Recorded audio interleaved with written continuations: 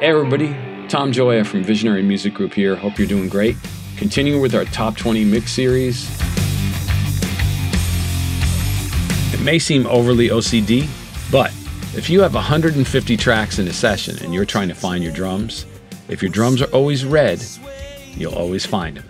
So in every single session you have, mix session, color code your tracks by groups. So in my sessions, drums are always red, bass is always brown, vocal always green.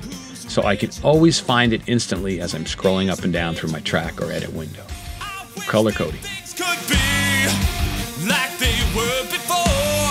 I close my eyes and see the coming storm. The life you say we lead has fallen at our feet. Madness is now complete.